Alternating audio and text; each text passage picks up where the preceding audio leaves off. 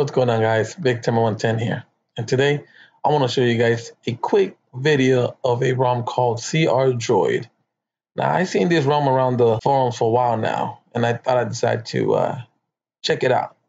So without further ado, let's get into it, guys. As you can see, it comes with the Google Now feed launcher on the left side. That's a plus for me. You know how I feel about that. You know, double tap to sleep, double tap to wake works like a charm. Everything works good. It's nice and fast. It got those new icons on top. You know, I know the video doesn't do adjust it, but trust me, it's nice and smooth, guys. Now, let's get into the settings. What we're here to see. Let's get into the CrDroid settings. Here we have status bar icons. You can disable whatever you want. And what do you want to see? We go to clock. You got the options to do right, center, left. I have it center because it looks cool. And we also have the network traffic monitor if you want it. We got, let's see what else we have here. We got the battery bar if you want to activate on the top. Maybe you don't want that. I don't, so let's just take that off.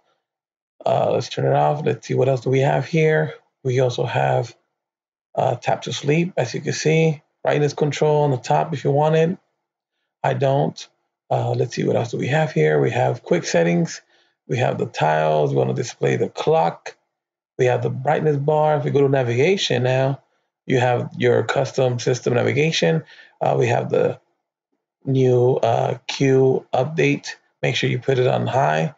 We also have the 2-button navigation for everybody that wants those pixel and the pill. We got the 3-button for your old school cats that want the old school.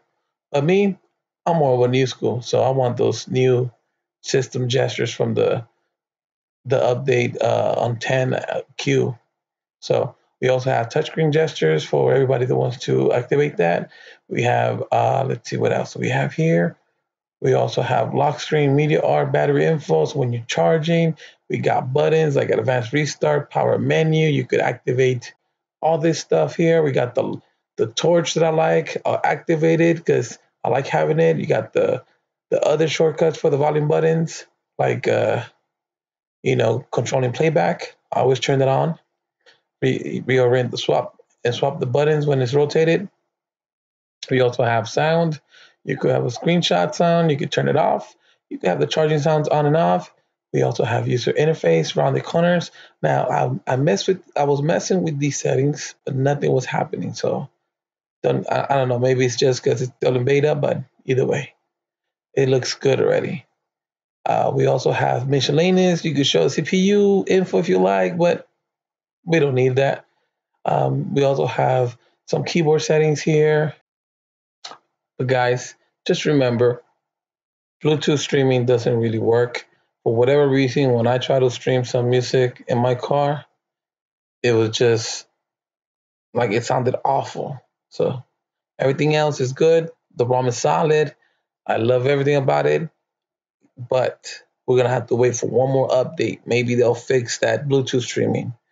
But with that being said, guys, thank you so much for all the support. Thank you for all the likes, all the subscribers, all the feedback. I'm really taking into consideration everything you guys say.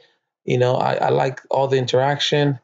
And don't forget to like, share, and tell everybody else, subscribe to my channel. And I'll be back with more videos, guys. So stay tuned. Thanks, and I'll see you guys in the next video.